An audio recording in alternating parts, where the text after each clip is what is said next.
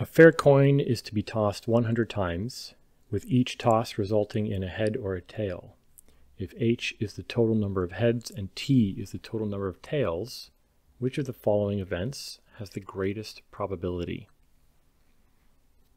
Okay, so I'll probably just sort of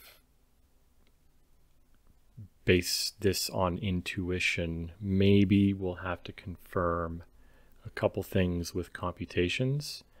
But if I look at the 5 options we're given here, I can certainly cross off option A and E. So option A, the total number of heads is exactly 50.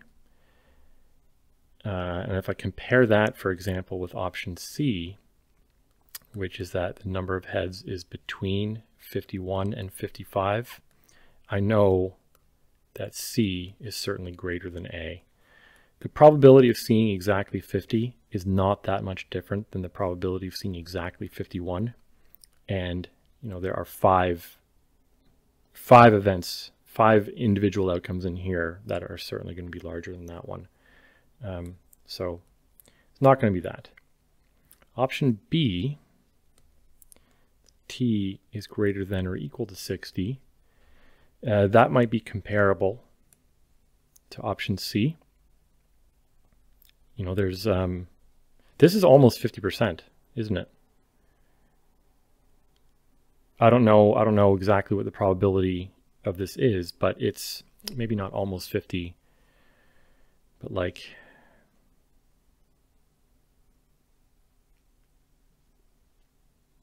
you know, if obviously if this said T greater than or equal to 50, then that's about a 50% chance of happening. This is you know, pretty small, so I'm leaning towards option B at the moment. But what's the other options? D, heads greater than or equal to 48, and T greater than or equal to 48. So I don't think it's going to be this one, because if I replace both of these 48s, replace both of those with 50, or 51, I guess, if we want to be really precise with what I'm about to do. H greater than or equal to 51 happens 50% of the time. Oh, wait a minute. No, this is you can't have H equals 60 and T equals 60, right? This is the same as if H is greater than or equal to 48, this implies that T is less than or equal to 52.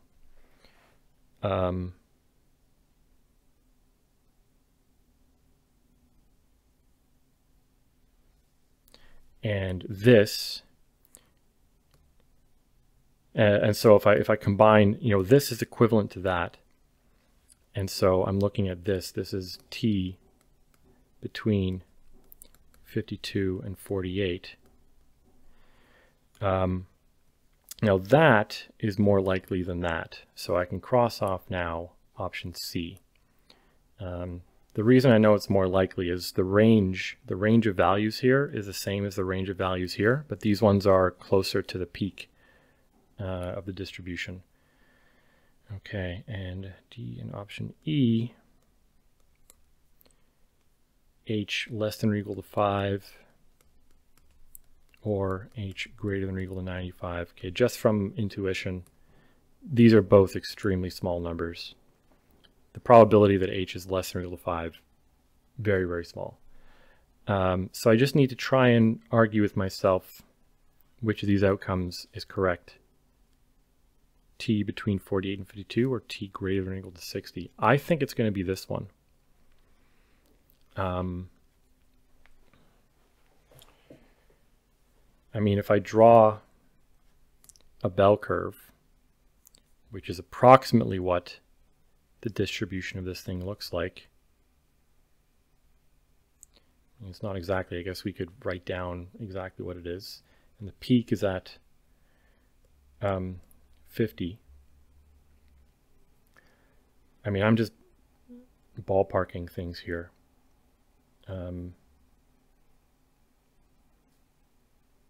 So t greater than or equal to 60. If this is at 60, and I don't think it is, I think where's the one standard deviation? Where's the inflection point of a bell curve? I don't remember. But the point is, this is a very small range comparatively. From 48 to 52 is just around there, whereas above 60 is this whole area.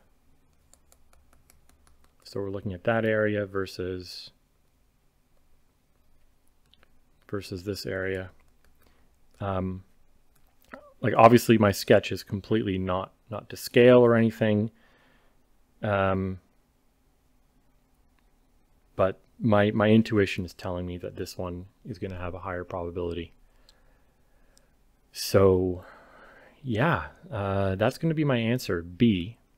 You can probably justify this a little bit more rigorously with some actual computations. You probably want to basically just assume that the number of outcomes approximate it with a Gaussian.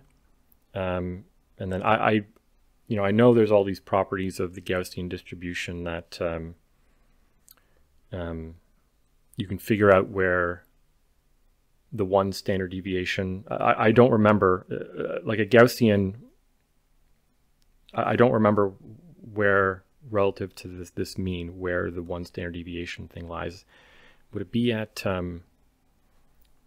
is it 50? So for a standard Gaussian, is it 1.6? Yeah, I don't quite remember, but I haven't used those types of properties in a really long time. So I'm kind of guessing based on intuition that this is going to be the answer. But if it turns out to be the other option or one of these other ones that I've somehow ruled out, then I'll make a comment in the video. I'll let you know. Thanks for watching.